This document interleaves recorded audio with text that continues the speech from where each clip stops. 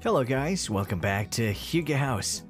Today, let's talk about this portable cabin tiny house with porch. Here's a great portable cabin that would be perfect for vacations.